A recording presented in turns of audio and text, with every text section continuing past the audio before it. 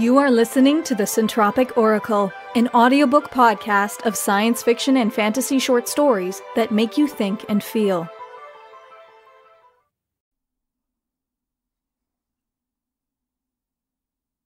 Disturb the Fields of Treasure by Alexandra Grunberg. Isabel cried, her tears staining the tulips she trampled, scraping aside the bright blue, purple, and red petals, leaving a savage rainbow in her wake. The sky was pale blue now, its color dull compared to the canvas she so beautifully massacred, but it still promised clear skies. The light wind barely turned the far-off windmill, but still it turned, and though it was so far away, Isabel felt she could hear the creaking groan of movement pulled from years of stillness, a groan that could easily become a growl. "Isabel!" Frederick ran toward her, careful to hop over most of the petals, but his feet still crushed a few of the beautiful flowers. They seemed to stare up at him from their depressed state, cupped faces accusatory. How dare you destroy such beauty, such wealth, such treasure? It was not treasure yet.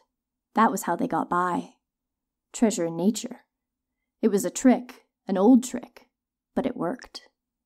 It had always worked.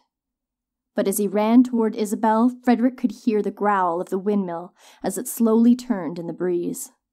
"Isabel, we need to get out of here," he whispered, grabbing her arm, but she pulled from his grasp with a sob. "My bracelet!" she moaned, nearly tripping over her own feet as she ran through the flowers.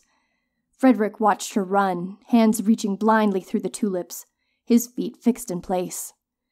She glanced back at him, green eyes streaming tears, thin strands of yellow curls sticking to her wet cheeks. "Help me, Frederick, please, help, before—" A breeze tugged at Frederick's sleeves. He dropped to his knees and began pulling flowers up by the roots, looking for a glint of gold among the colors, cursing under his breath. The words renewed the fervor of Isabel's sobs, but he found it hard to pity her.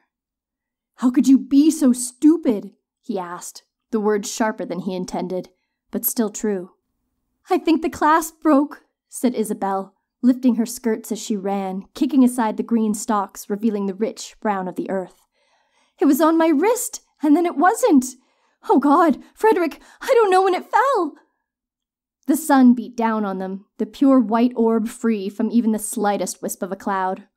But a different heat dried their mouths, the heat of a fire still far off, but beginning to breathe life. "It feels the gold," said Frederick, red petals pooling around his feet, rubies dipped in blood. Isabel's tears shimmered on pink petals like sparkling gemstones. The windmill was spinning now, faster and faster, in a wind that was not there, fueled by a breath of fire from deep within its belly. As the great blades tasted the tiny bracelet, and hunger roused the beast from its sleepy illusion. In the turning of the blades, Frederick and Isabel could see the monster begin to take shape, could see the two high windows glow with intelligence and take the form of searching eyes, eyes that would catch the glint of gold before the sun could help them, eyes that already saw the two figures that stood, now not nearly far enough away, shaking with fear. Frederick grabbed Isabel's arm, and this time she did not pull away from him. They ran, their bodies close together, both ignoring the flowers flattened by their pounding feet, a trail of bright petals caught in the deep inhale of breath behind them. White, red, purple, blue, the natural diamonds, rubies, amethysts, and sapphires of the earth were discarded in the rush of fear, still hiding the tiny glint of gold that called to the waking giant. They leapt together over the last row of flowers, still pointing their petals bravely to the sun, their colors shining proudly in defiance of the intruding treasure that had cast them down so completely, that had doomed more than the fields of flowers, that left Isabel and Frederick screaming the alarm and fear, a warning that would make whole villages flee. A great roar rose behind them, free from rest, free to live, to catch the wind and hunt for Isabel's bracelet, and then hunt for whatever else it would ever desire.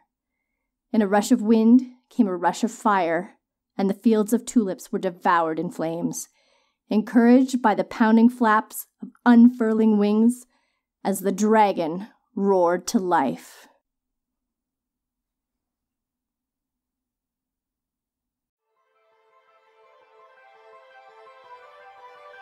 We hope you enjoyed Disturb the Fields of Treasure by Alexandra Grunberg, read by Thea Killen-Smith.